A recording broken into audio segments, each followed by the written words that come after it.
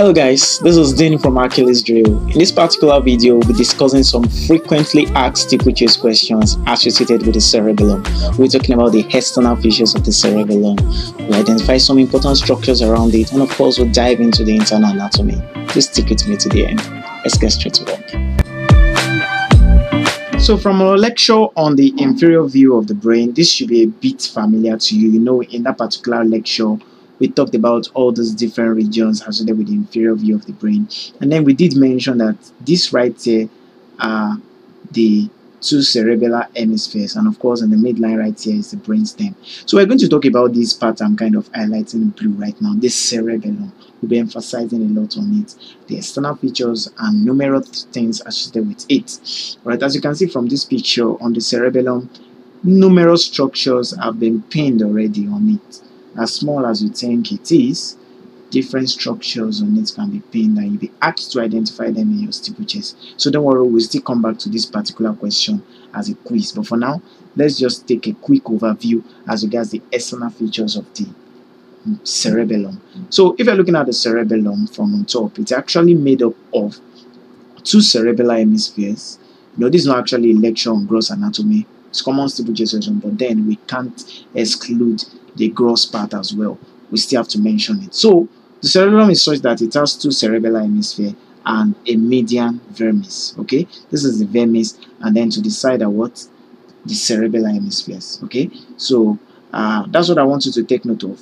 And on the body of the cerebellar hemisphere, you will observe this elevation and depression similar to what we had in the case of the body of the cerebrum as well. You know, in the cerebrum we had sulci and gyri. On the body of the cerebellum, we actually have a similar thing, but they are not called sulci and gyri. Instead, they are called fissures and folia. Okay, the fissures are the depression into the body of the cerebellum, while the elevation are the folia. Folia meaning like a leaf, or folium for singular.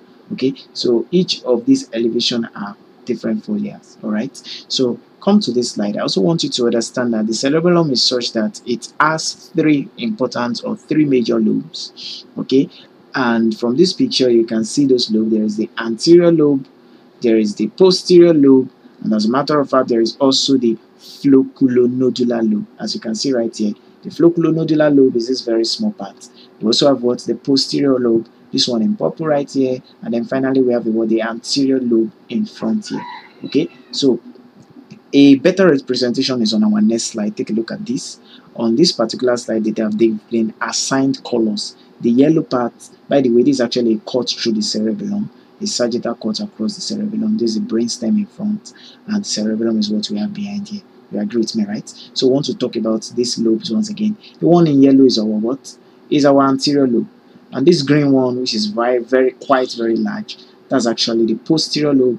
And then, of course, we have this very small flocculonodular lobe. The lobes are actually separated by things called fissures. You know, as I explained earlier, on the body of the cerebellum we have fissures, and then we also have what? Folia. But then there are still some fissures that are sort of special, like they are more defined also. Let's say they are the major fissures of the cerebellum. There are actually three, but on this picture we can see two of them. There is a primary fissure which actually separates the anterior lobe of the cerebellum from the posterior lobe of the cerebellum. Okay, while right here there's also a posterolateral fissure. What is it doing? It's separating the flocculonodular lobe from what? From the rest of the posterior lobe. Do you get that? So in addition to these two fissures that we have here, there's actually one right here as well called the horizontal fissure. Don't worry, I'll still show you a picture of it. The horizontal fissure in its own case, it separates the upper surface of the cerebellum. What did I say? The upper surface of the cerebellum, it separates it from the inferior surface. Okay, separates the upper from lower or superior from inferior surface of the cerebellum. So that's what horizontal fissure does. It separates surfaces. This one right here, primary fissure and posterolateral fissure, those ones are separating lobes. Primary will separate anterior from posterior lobe. Posterolateral fissure will separate flocculonodular lobe from the rest of the posterior lobe. But our horizontal fissure, which is not too shown right here, I'll still show you a picture of it. It separates surfaces, superior surface from inferior surface. This superior surface will immediately lie under the under the occipital lobe of the cerebrum. Okay, you do agree with me? Let me show you a picture right here. So we are seeing clearly the superior surface of the cerebellum. As you can see, this is the primary fissure, and what is it doing? It's separating what? The anterior lobe in front from the posterior lobe behind. Okay, but we can't see the horizontal fissure right here. The next slide should show that the horizontal fissure actually runs along the cerebellum, and it is separating the superior surface, all this superior surface. It's separating them from the inferior surface down here. Okay, so that is what our horizontal fissure does. Surfaces from surfaces. Are you get? And just for emphasis sake, this projection on the inferior surface of the cerebellum is actually called the tonsils. Those structures too can be pinned in your steeplechase. They have some projections to the towards the inferior part of the cerebellum, and they are also very important. There should be a better picture of it right here. Take a look at this. This picture actually is a GIF, and you can see some projection from the inferior parts of the cerebellum. Those projections are actually our tonsils. Well, let me try and pause it and then point out what those structures are. Okay, so these projections that you have down here, those are our what? Those are our tonsils. Okay, so let me play it again so you can see those projections quite well.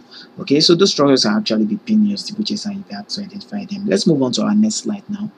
Okay, so on this particular picture rather, you can see that a feature on the surface of the cerebellum has been pinned. Just bear with me with the picture that we have here, but let me get your orientation right. These are the cerebellar hemispheres, and then to the front here is a cut across the brainstem. So a structure on the cerebellar hemisphere has been pinned. A fissure, if you have to be very specific, and is that fissure we want to identify. Do you know what fissure that is? Since it is along the superior surface, that major fissure along the superior surface is our primary fissure. Okay, so that structure actually pinned A right here is what? Is the primary fissure. We're not coming to B for now. The structure pinned B around here is actually going towards the cerebral aqueduct of the brainstem. We'll talk about it as we go on. But I want you to take note of what? Our primary fissure here. And this is also it right here. This exact picture that we have here is the same thing we have here, excluding the cut of the brainstem.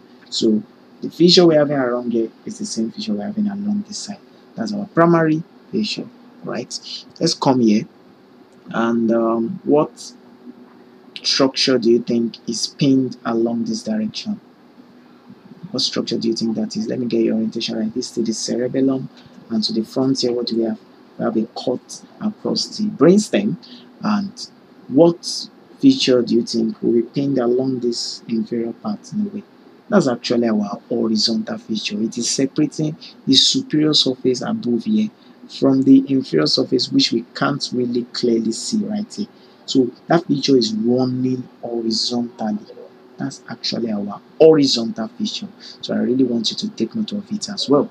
So let's come back to this perfect example again. What nerve do you think is tied here? This is actually not a question directly associated with the cerebellum, but it's closely associated with it, and I want you to take note of it. What nerve do you think is tied here? If I'm to be specific, it's actually coming off from the pons in a way. Okay, that large nerve is actually our trigeminal nerve, cranial nerve number 5. Okay, and by the way, you agree with me that this is actually the cerebellum. There's a cut across it, a sagittal cut across the cerebellum in this picture. And that cut actually reveals some important white matter within the cerebellum. Okay, so let me erase all this. We'll still come there. There's a cut across here. You can see some leaf-like structure or tree-like structure along that region. But before we move on, do you know what structure is pinned here? The structure pinned here is actually our tonsils. The tonsils I was explaining earlier. Those are the tonsils. There are some important projection from the inferior part of the cerebellum. Don't forget the nerve tied here is our what? Our trigeminal nerve.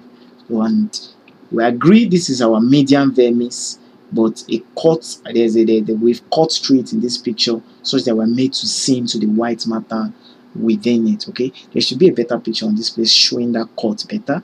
This is a textbook picture, and you can see if we try and cut through the median vermis, we'll see this tree-like appearance or distribution of white matter. That tree-like appearance is called the arbor vitae. It is a white matter within the cerebellum. Okay, so and that structure, trust me, it's regularly pinned in your steeplechase. You just pin it. What structure is pinned A? Arbor vitae. Some we call it the tree of life. That's like the common name. But the arbor vitae is more like the anatomical name for it. It's actually an aggregation of white matter, distribution of white matter within the cerebellum. Okay, so and this is located within the vermis, of course, the vermis, the median vermis of the cerebellum. Right, they have different names. All these different parts of the median vermis have different names. Let me show you a slide right here. You can see the lingula is the first part of that of the vermis. There is a central lobe, the culmen, and then the declifolium, tuber, pyramid, uvula, node. There are a number of them right here. But the ones I want you to take note of for your steeplechase, which is commonly pinned, is the first and the last. The lingula is unique in the sense that it doesn't have a corresponding area on the cerebellar hemisphere. The thing is, all these different parts of the vermis, culmen, central lobe, declifolium, they will have a corresponding area on the cerebellar hemisphere. I will still show you a picture of it. But in the case of the lingula is the only one that doesn't have a corresponding area on the cerebellum. All right. So I want you to take note of it, as well as the nodule right here. The nodule has a corresponding area on the cerebellum and give rise to that structure we called earlier, that our flocculonodular lobe, that small lobe of the cerebellum.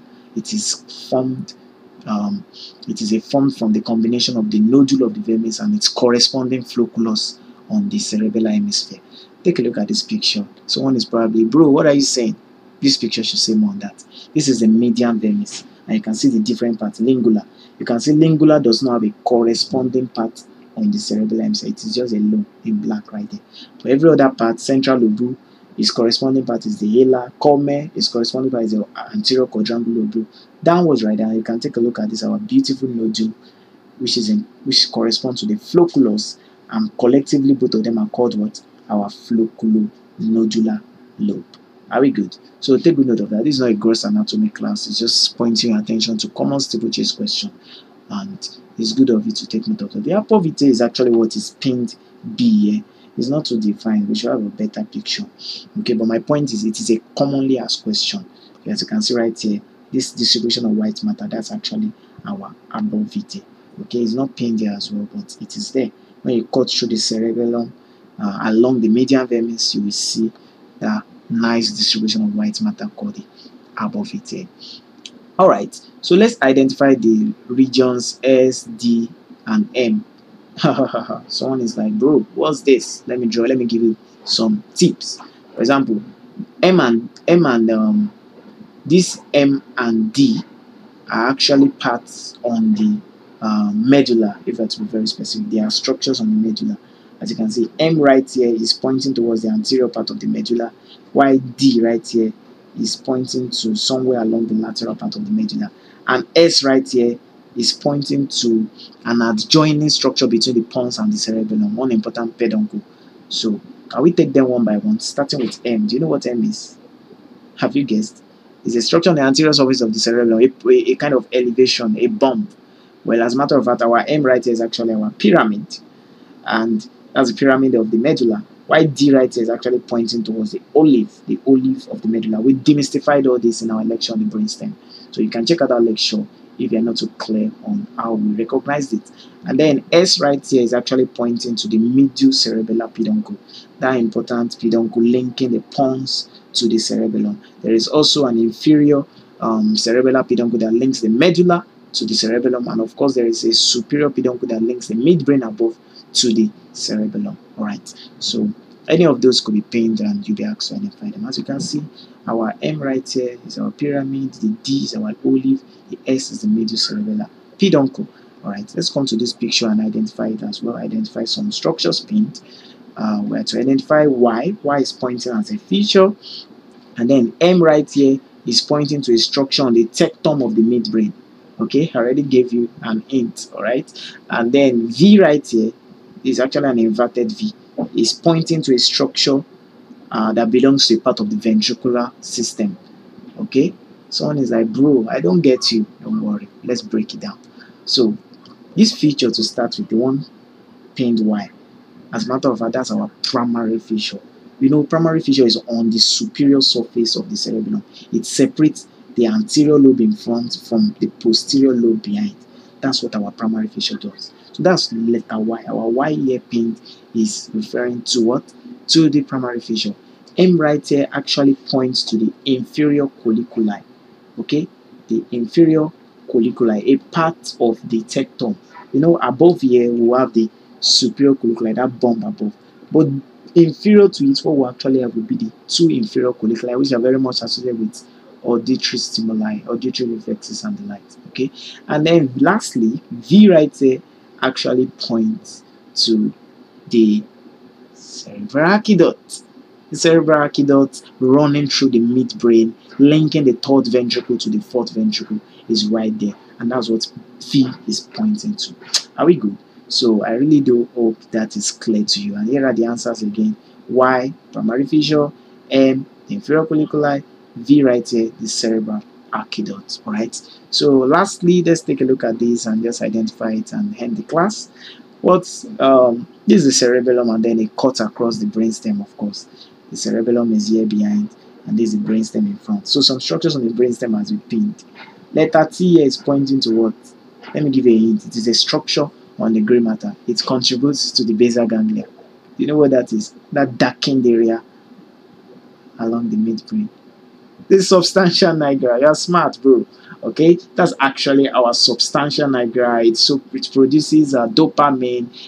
You can see that darkened area right there is very much associated with this melanin-like structure within the brainstem, within the midbrain, that's also involved in the production, neuromelanin, involved in the production of dopamine. Okay, and then A right here is actually pointing to that bump in the anterior surface of the midbrain. Do you know what those structures are? The cerebral peduncle, of course. Those are the cross cerebri, a part of the cerebral peduncle. So they are conducting, numerous descending fibers are passing through those cerebral peduncle, and they're relaying information to the lower centers. All right. So it's good of you to take note of all those. Are we good? So T, substantia nigra; A, cerebral peduncle, cross cerebri specifically. Okay. So that's a cross cerebri. It's very much associated with a number of descending fibers from the higher center to the lower center. So thank you very much for tuning in. That brings us to the end of this session on some common steeplechase questions associated with the cerebellum. All right. If you find the video helpful, give it a thumbs up and attempt the quiz that we attached to this video. It will definitely be of help to you. Thank you.